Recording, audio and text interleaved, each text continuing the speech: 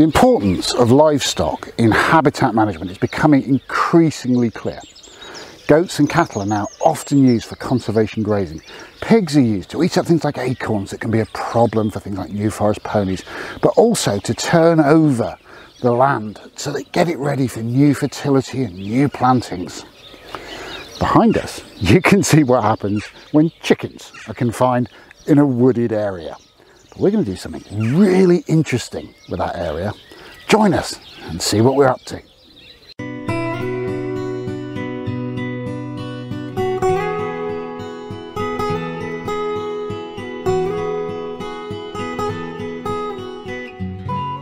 Hello, welcome to English Country Life. Welcome to our woodland garden area. Welcome on a beautiful spring day to establishing a grassland habitat. I'm going to apologise in advance. You may be able to hear chainsaws behind me. That's our neighbour farmers cutting up their harvested wood for next year's winter heat. Ramesses, our stud cockerel, is definitely feeling spring, so he'll be crowing at us on occasions. The birds are singing, and there's a new foal in the field on that side whinnying to our mum every now and again. So all nature is out enjoying the spring, and why not? Regular viewers to the channel will know that over winter and early spring we've had an avian influenza outbreak here, and that's resulted in grazed off areas where we've kept our chickens under netted cover to keep them safe from wild birds that could infect them. We could just reseed that with standard utility grass, move on, get on with our lives, but we're not going to. Something we don't talk about perhaps as much as we should on this channel is we try to do whatever we can on the small holding to increase species and biodiversity, to bring wildlife into our lives. And as much as that is lovely, so for example, we tolerate the voles that sometimes get at our strawberries because we love to see the barn owls that live on the voles. But there's much more to it than that.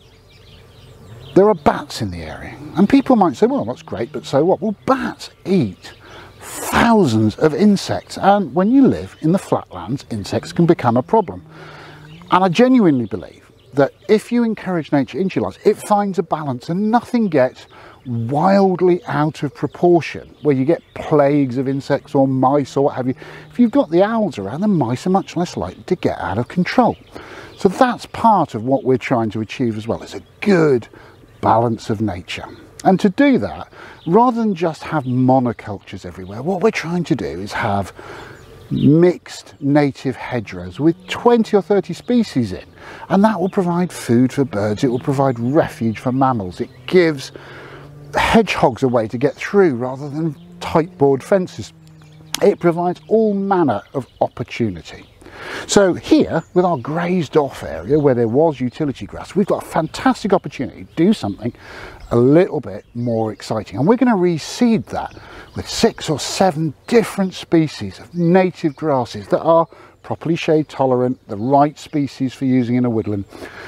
And we're going to let that come up. We're just going to have a little path through it, and we're going to let it all get tall so that you've got seed heads for the birds to eat, you've got shade areas for amphibians, the insects can be in amongst it, and it will really promote a wider range of habitats on the small holding.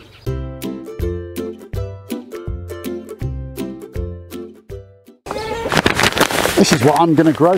This is from Emorsgate Seeds. It's their EG9 mixture, and their EG9 mixture is designed to have grass seed that is suitable for woodland, for hedgerows, for that semi-shaded environment. There's 7 different grass seeds in here, and some of them have the most beautiful seed heads, and that alone is going to really improve my outlook. I'm also going to add loads of my favourites. And I'm going to be a little bit sort of, you know, personal about it. So I'm going to put cowslips in because, oh my goodness, cowslips are beautiful. I'm going to put foxglove in because I love foxglove. I'm going to put field scabious in, beautiful purple flowers, and they attract so many insects. I'm being really greedy. I'm going to put teasel in. Teasel is this massive kind of thistle-like structural plant with these big round seed heads. And interestingly, teasel seed heads, try saying that quickly, used to be used to card wool. Long time ago, but they did. But you know what they're also great for? Finches. Goldfinches love teasel seed. They adore it. So if I plant some teasel, I'll get even more of our local goldfinches in our garden singing their beautiful hearts out on a summer's day. But we've got some work to do. This is dry as a bone and it's packed completely hard. So I've got to sort that out. But it's also far more uneven than it appears on camera. So what I'm going to do is I'm going to break up the surface. I'm going to use a rotavator because I've got one. If I didn't, I'd just use a soil rake and a fork and break this surface up a little bit. Then I'm going to flatten it out, and I'll do that by raking it out as best I can. I may even run a board over it, which kind of knocks off the tops of the hills and pushes them into the valleys. And that'll give me some sort of seed bed. I'm not going for bowling green, I'm really not, but I want it a little bit flatter than it is right now. Then I'll use a spreader to spread grass seed evenly right across the bed, and I'll rake that in. And I'll put in my flower seeds by hand because I don't want them necessarily evenly distributed. I want a little patch of cowslips over here, and then further back into the deep shade I might have some teasels. So I'm going to sort of almost design that a little bit. So I will put them in by hand. Once I've put all my seeds in, rake them in to mix them with the soil, and I'm going to run a garden roller over them to compress them in to make sure they don't blow away or get eaten by birds. And then I'm going to sprinkle them and we'll wait for them to germinate, but I will have to keep them wet whilst waiting.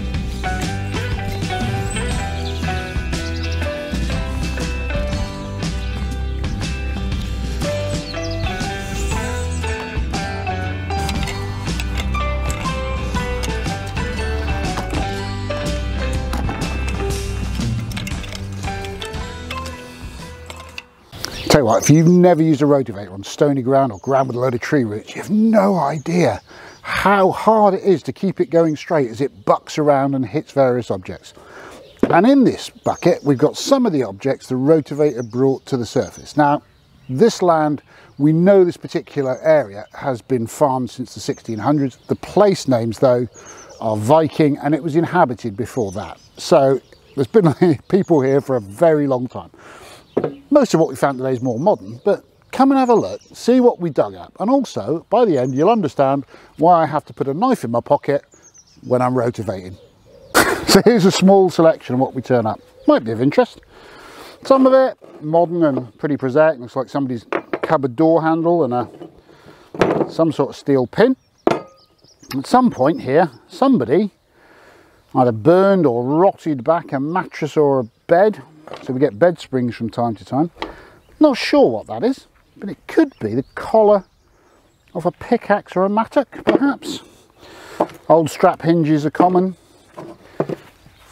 Bits and pieces that have dropped off machinery over the years, far from uncommon. So we get quite a bit of that.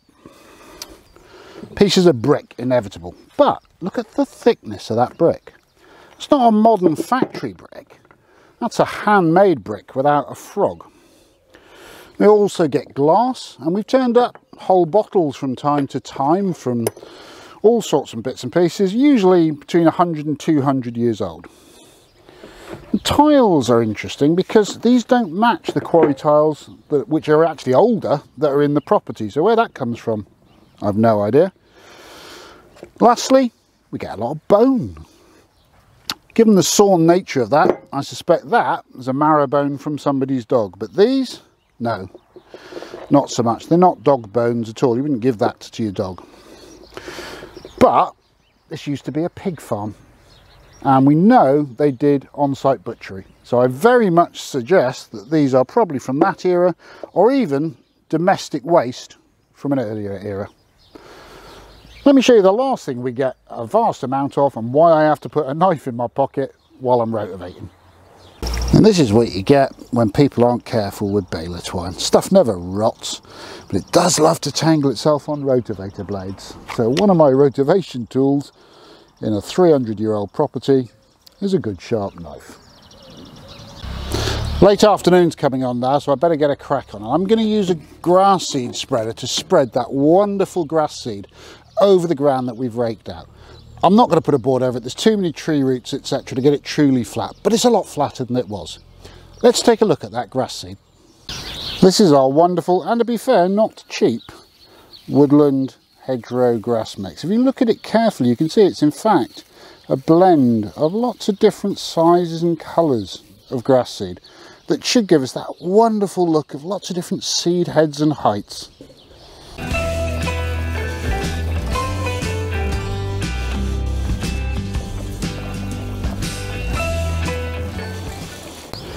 As you can see, we've got a nice even coating of grass seed down. It's fine to spread it by hand as well if you haven't got a grass seed spreader. Next job is to rake it in. I'm only using a light rake this time just to basically mix up the grass seed so a lot of it is under the surface of the soil, but only barely so. We don't want to bury it an inch down. So a light rake over, and then we'll get on with adding in all our wildflowers. Grass seeds raked in. Next job then is I'm just going to put some of these wildflower seeds, dot them around and lightly rake those in as well. That's all our seeds sprinkled and raked lightly in. Now we have to firm it down. The cheapest and easiest way is just shuffle along one foot next to the other, making sure that every piece of earth is trod on. Doesn't give a particularly even finish, but it's cheap and accessible. If you've got a roller, that gives a better finish and it is a bit quicker.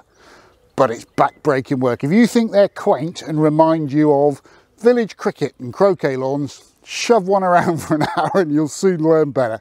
But they do work, they do give a great finish. You can often pick them up for nothing, as I did with that one. So, idiot power time.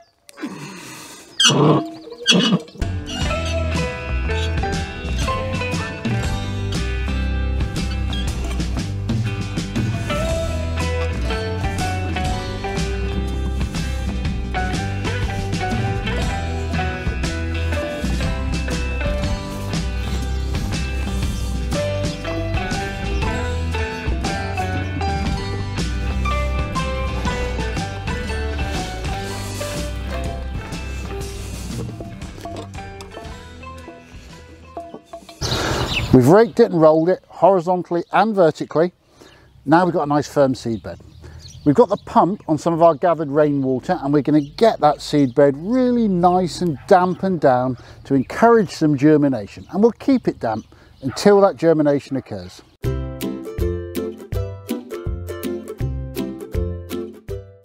It's the 12th of June. I think you can tell the grass has taken absolutely beautifully.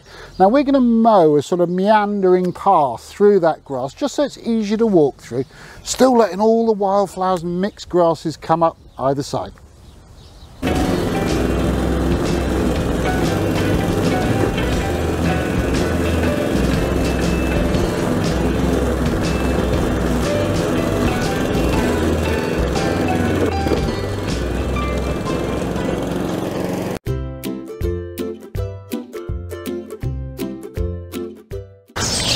It's the middle of July. Things have changed a little bit. We've got a long way to go, but I hope you can start to get a sense of what we're trying to create here. And if you've got a couple of minutes, let me just give you a quick tour and show you some of the highlights of what we've already got.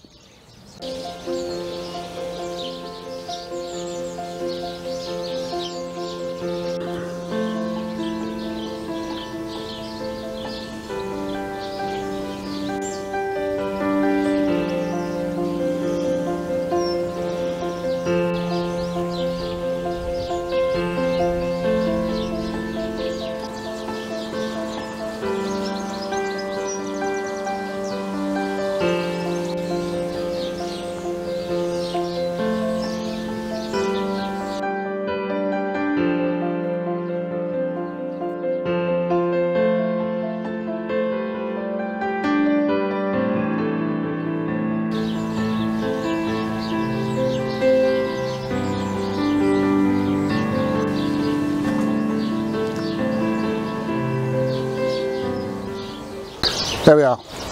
Just a small step from one couple to do a little bit to improve biodiversity, to help the ecology along, and just to encourage wildlife to have a small place to go.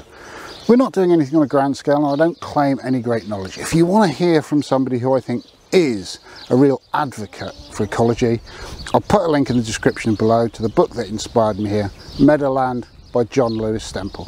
Fantastic fella, talks a lot of common sense and talks ecology on a human scale where you and I can actually get involved and do something about it. And for me, that's really, really important. I don't propose to cover lots and lots and lots of the stuff that we do on this one, but if you would like to see a bit more, let us know in the comments. If you want to know more about the native hedging we've put in, or what we do to ensure that the tawny minor bees have somewhere nice to live. If you've enjoyed today's video, could you spare us 5 seconds? Give us a thumbs up down below. And if you'd like to see more from us, then just whack on that subscribe button, the bell next to it, and you'll hear every time we upload a new video. But whatever you do, come back and see us soon. Take care.